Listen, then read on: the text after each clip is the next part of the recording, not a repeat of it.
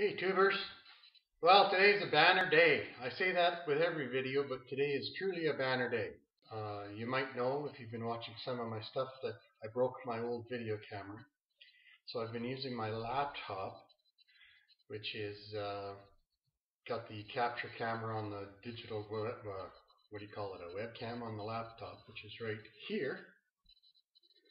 And at the same time, for quality comparison purposes, I'm recording on my brand new Samsung digital camcorder, which is right here.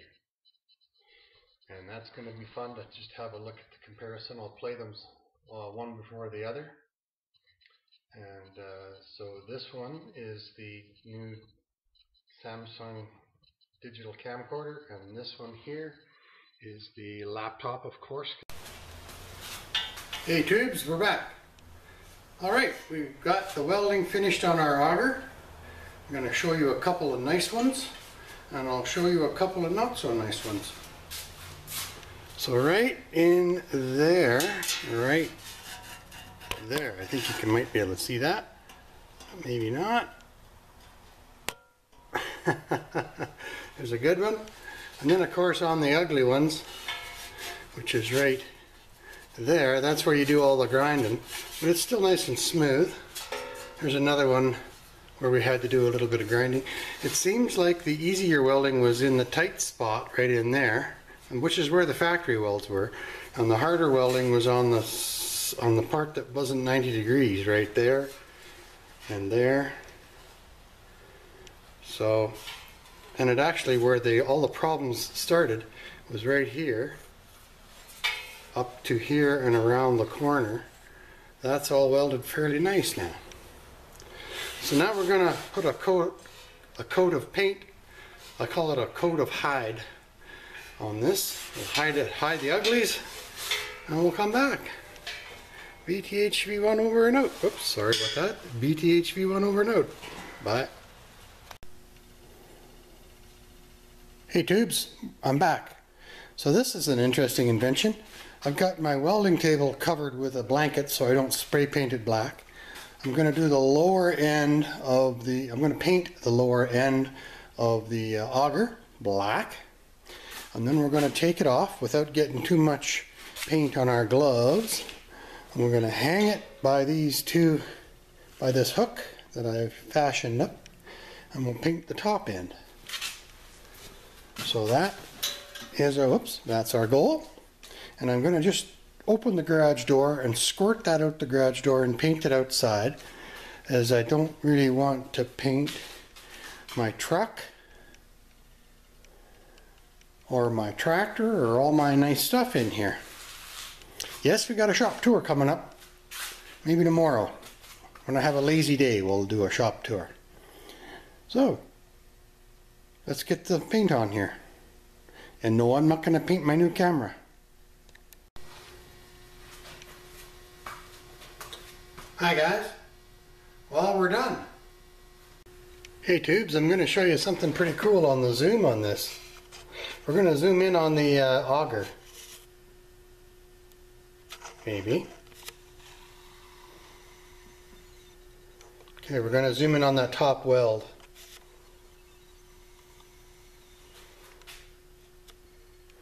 Okay, let's look at the lower welds. It's fun, eh? See if we can zoom in on that a little further. Oh, that's it.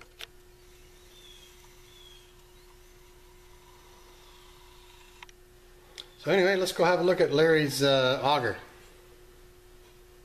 I'm going to shake a little bit.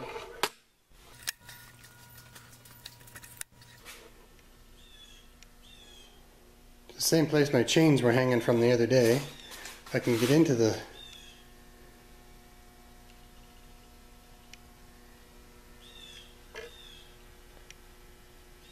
just hope everything holds there,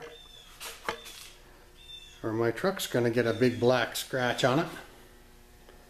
Sorry about the varying light conditions here, folks. I got a window in the garage and the sun shines right in, which normally is very, very nice. So anyway, we're going to head back over to the bench. Just playing. So anyway, tubers, that's it. We're done the auger for Larry. We're just waiting for the paint to dry. Isn't that something? Waiting for paint to dry. That means you're retired. And I'm going to start my second project, which is going to be a gravel scraper, I think. We'll talk to you later. Bye. This is it. Of course you can't see.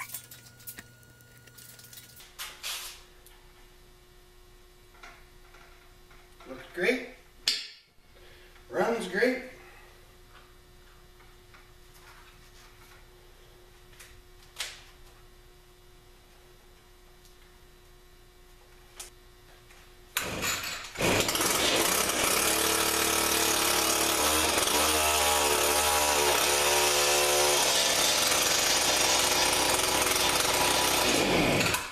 I had the gear reduction motor in stop. That's why it sounded like it was bogging down a bit. But yeah, she runs great.